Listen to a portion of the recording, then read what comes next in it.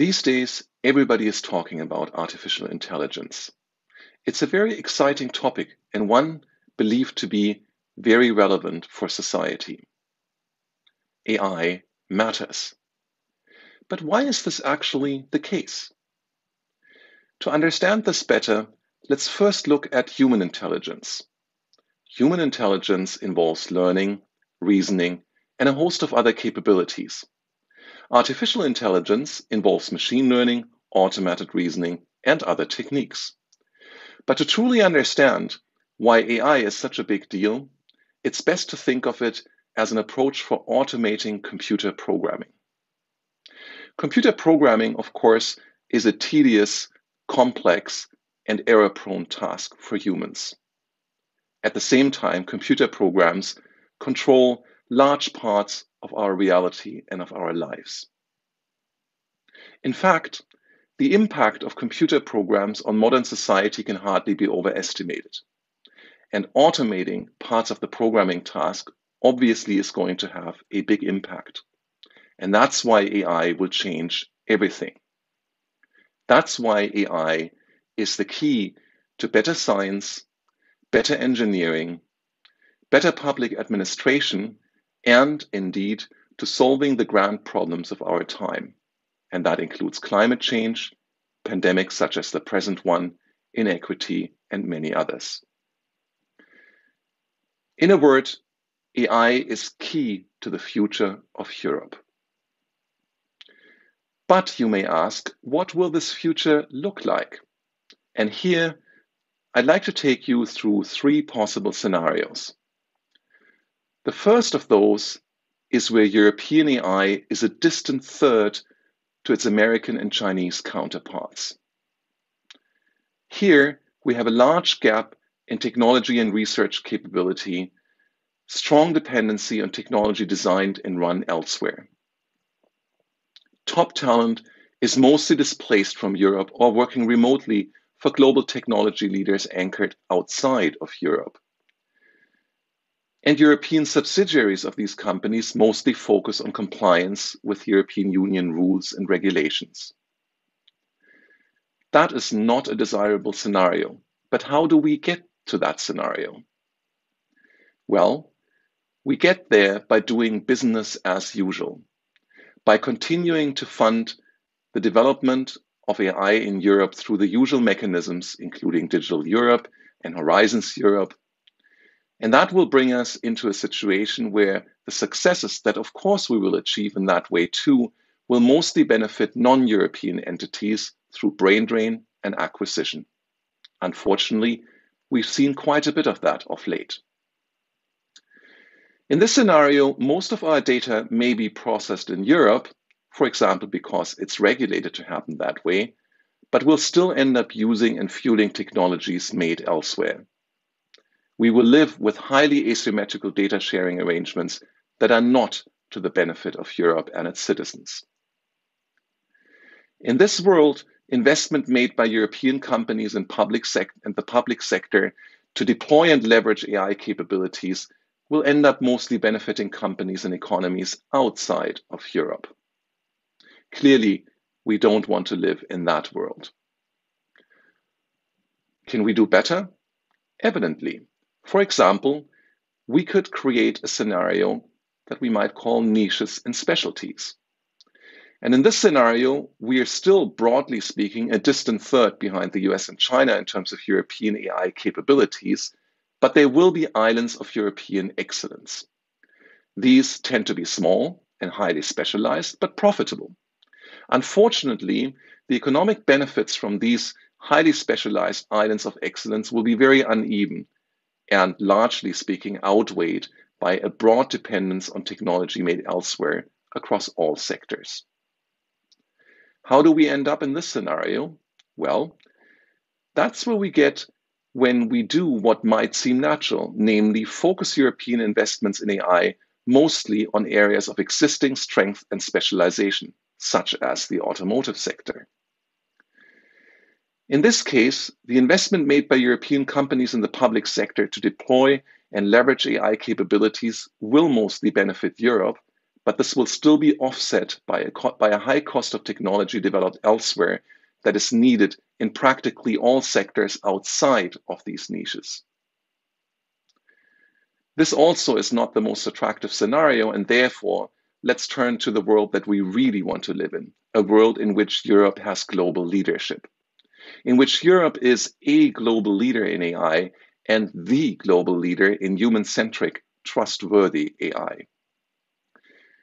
In this scenario, AI research and technological capabilities in Europe are comparable to those in the United States and China, while Europe has clear leadership in human-centric, trustworthy AI. Here, Europe will also lead a global coalition that is strongly committed to AI for good and AI for all. Here, Europe is equally attractive to top talent, to the US and to China. How do we get into this rather desirable scenario? This requires a very substantial investment, a broad, large-scale investment through novel instruments and programs in addition to the existing ones. Doing this, we can achieve world-class European capabilities in all crucial technologies that fall under the AI umbrella, and we can be world-leading in about 30 to 50% of these with reasonable effort. Here, most of our data is processed in Europe, but also using and fueling technologies made in Europe. And data sharing will happen on a fairly level playing field. How can and should we invest into this notion of AI made in Europe? There are 5 investments that I believe are critically necessary. The first of these is an innovation booster program for spin-offs, startups, and scale-ups to make sure that innovations in AI are developed in Europe, stay in Europe for the benefit of Europeans and the world. Secondly, we need an AI infrastructure sovereignty program that will ensure that everywhere we will have the infrastructure needed to do world-class AI research and innovation. Thirdly, we need excellent grants in AI to keep the best and brightest talents in Europe or attract them back to Europe. This should be modeled after the highly successful ERC grant scheme. Fourth, we need a small but significant number of regional AI excellent hubs throughout Europe. These should likely be specialized on broad sectors of AI applications and establish excellence and impact in those areas, be focal points of regional activities. Last but not least, to tie it all together, we need a European Lighthouse Center for AI, a CERN for AI. And I'd like to spend the rest of this presentation talking about this in some more detail.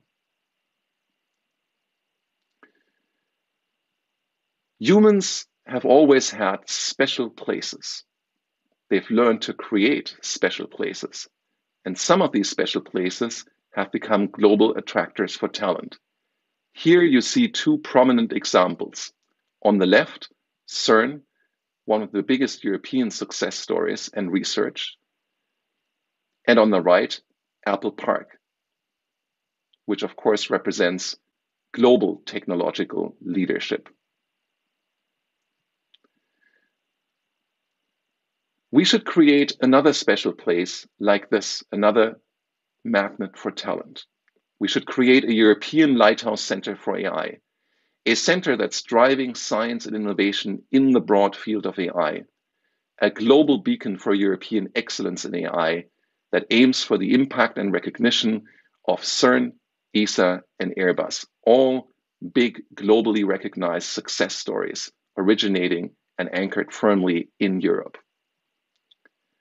A European Lighthouse Center for AI will become a global attractor for talent and expertise, the place to be for the best and brightest AI researchers and innovators across the globe.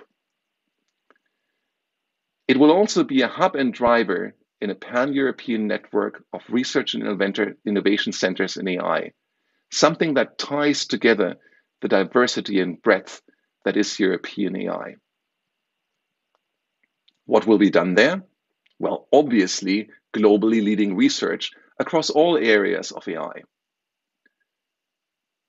But further, coordinated missions to solve European and global grand challenges in areas such as health, energy, environment, transportation, and others. This will help to tackle pandemics, climate change, food production, and many other challenges that we are facing as societies in Europe and around the world.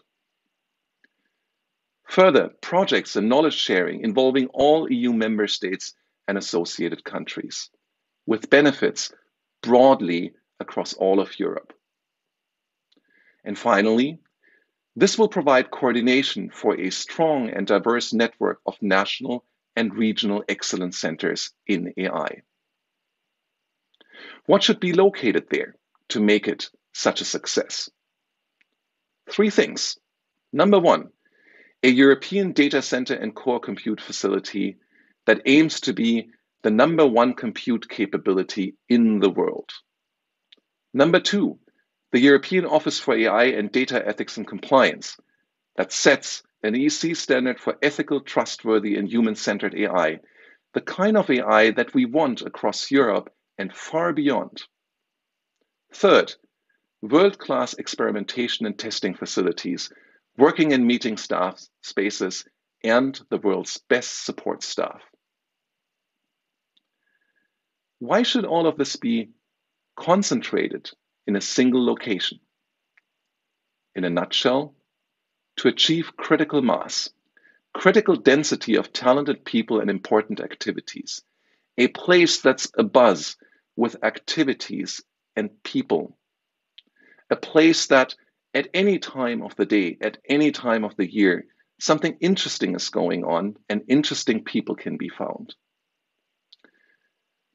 This will create a unifying element, a common reference for a diverse network spanning all of Europe, and a symbol for European ambition and excellence in AI.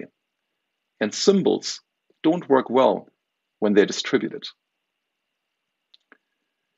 It will also facilitate efficient use of support staff and specific expertise, and create lots of synergy from having scientists, support staff, data, compute power, regulator, and other components of the AI ecosystems all focused in one place. But you may ask, won't it be impossible to pick a location for such a Lighthouse center? And the answer to this is absolutely not. Many examples illustrate how a central location has been found and can be found. These include CERN, Brussels as the de facto EU capital with a very high concentration of EU institutions, national capitals, the European Central Bank, and many others. In this specific case, we can simplify the choice of place by design, by deciding that this facility should have no permanent scientific staff, but instead host excellent scientists for periods of time ranging from weeks to years. And that way, we can ensure that coveted and much needed top talent in AI across Europe will not be permanently displaced from where it is needed most in the regions. And finally, we can base the choice of location, at least to good part, on rational criteria designed to ensure its success. What does a lighthouse achieve? Well, obviously, it will make a major contribution to global technology leadership for Europe in an area whose impact can hardly be overestimated, and that is AI. Also, technological sovereignty, which is quickly becoming of crucial importance in a globalized and highly competitive global environment. Furthermore, it will give us increased ability to address Europe's significant challenges, including sustainable growth, climate change, health, and others. And finally, it will help us achieve AI-driven economic growth and scientific acceleration across all member states and radiating out into associated countries and beyond. The future truly can be Europe and should be Europe. Europe can become a leader in human-centered, trustworthy AI, but we need to act boldly, decisively. We need to act now. There are many examples of global successes made in Europe. Amongst the most prominent, we find CERN, the European Space Agency, and Airbus. These are widely respected and recognized across the world. Big success stories such as these don't just happen. They are willed into existence.